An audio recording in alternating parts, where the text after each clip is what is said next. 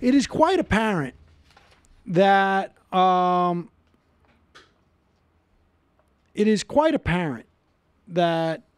the United States is full on heading to an attempt to warehouse thousands upon thousands of children simultaneously, not over the course of a month, but simultaneously. There are reports now that as of Sunday, nearly 300 of the 550 children currently in custody at U.S. border stations had spent more than 72 hours there, which is the time limit for immigrants of any age to be held in the government's temporary facilities. Almost half of those 300 children are younger than 12. They are classified by the Department of Homeland Security as tender-age children.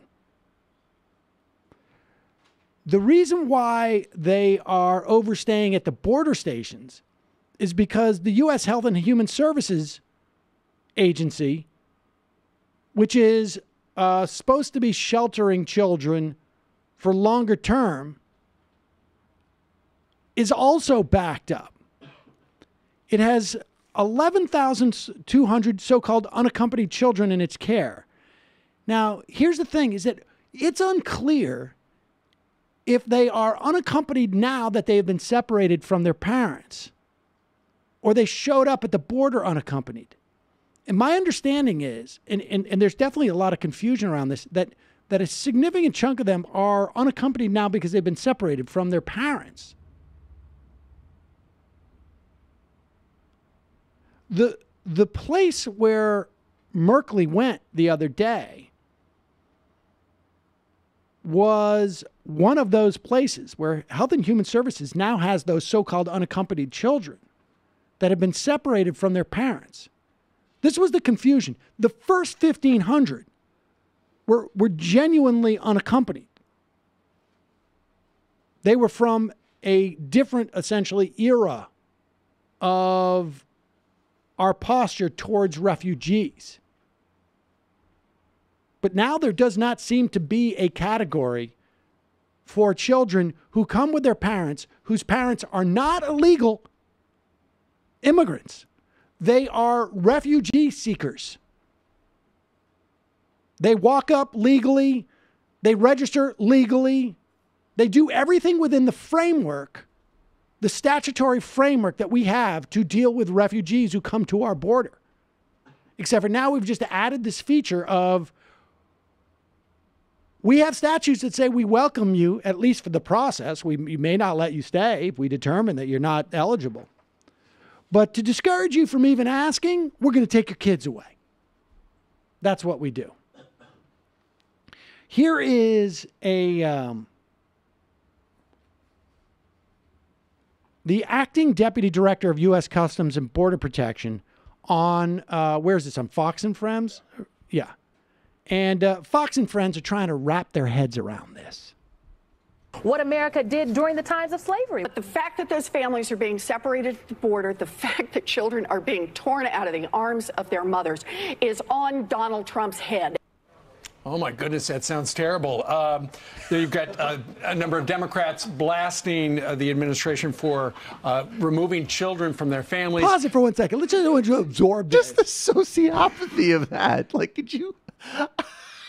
These guys make taking kids away from their parents sound terrible. Oh, you ripped a 5-year-old refugee seeker from their parents. Whoa, Elizabeth Warren getting a little catty there. We're going to get the real story. Sorry, Pocahontas. We're going to get the real story. It's the first time that I've laughed in the whole context of talking about this just obscene story. Unbelievable. And just take it to Steve Doocy just being the worst person in the world. Oh, my goodness, that sounds terrible. You've got a number of Democrats blasting the administration for removing children from their families. Is that really happening? Ron Vitello is the acting deputy commissioner of U.S. Customs and Border Protection. He joins us live today. Chief, what is the truth? What is going on our southern border regarding families? So what happens is when people cross the border illegally, that's a federal crime. And working with Secretary Nielsen, the Department of Justice, the Attorney General, he's offered to prosecute anybody that crosses the border illegally. That's what's happening. So all of these cases are being referred, and if it happens to be a family, then they'll be separated during the time that the adjudication for that federal Has crime. it always been like that? It happens in other contexts, sure. What's happened now is that the attorney... Pause it for 1 second. I just want you to notice, like, what this guy, he is... I don't know if I could characterize what he's saying as two lies. First off, he doesn't answer the question about refugees, right? He doesn't answer the question about refugees. First, he talks about families that have illegally attempted to cross the border. And so he's justifying, he's not saying we don't do it. He's justifying it, but not addressing the fact that we're doing this to refugees. Continue. Chief, what is the truth? What is going on our southern border regarding families? So what happens is when people cross the border illegally, that's a federal crime. And working with Secretary Nielsen, the Department of Justice, the Attorney General, he's offered to prosecute anybody that crosses the border illegally. That's what's happening.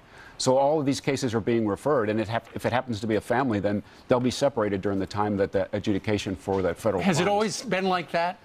It happens in other contexts, sure. Pause it. In other contexts, so for instance, like let's say a parent is beating a child, we will separate the child from the family. Let's say the parents aren't there, we'll have the kids. But we just have taken something that happens in another context, like in depictions of Nazi Germany, let's say, and we've just moved it into this context. It happens in other contexts, sure. What's happened now is that the Attorney General, Secretary Nielsen, has said, hey, you will refer all people who cross the border. And here's this guy.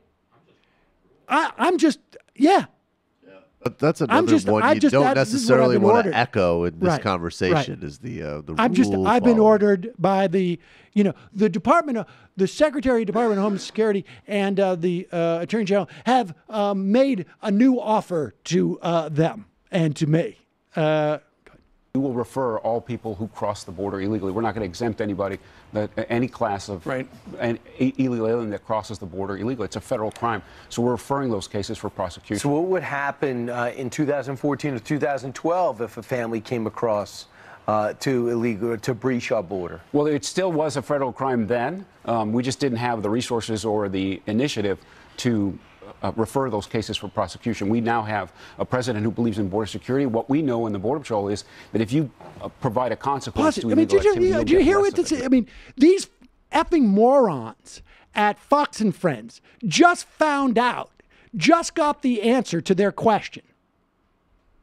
So in 2012, 2014, it was the same deal, right? Well, no, we have a new initiative. We didn't have the resources, and then he had to admit, like, well, we didn't have the initiative. In other words, we just weren't encouraged to separate families in this way.